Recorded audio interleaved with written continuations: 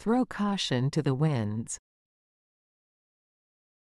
The idiom, throw caution to the winds, means to act or behave in a reckless or impulsive manner, without considering the potential risks or consequences of one's actions. It suggests a complete disregard for caution or carefulness. Here are a few examples to illustrate the usage of this idiom. 1. Example: after months of studying, Sarah decided to throw caution to the winds and take a spontaneous trip to Europe.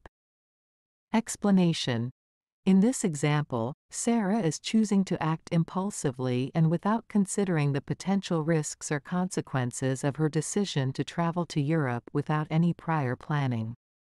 2. Example: despite the storm warnings, the adventurous hikers threw caution to the winds and continued their trek up the mountain.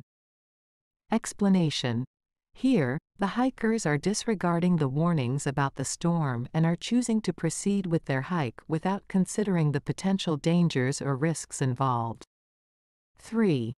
Example: John decided to throw caution to the winds and invest all his savings in a risky business venture. Explanation: in this case, John is acting recklessly by investing all his savings without considering the potential negative outcomes or risks associated with the business venture. 4. Example: the rebellious teenager threw caution to the winds and dyed her hair bright pink, despite her school's strict dress code policy. Explanation: this example highlights the teenager's impulsive decision to disregard the rules and consequences by dyeing her hair in a non-conventional color.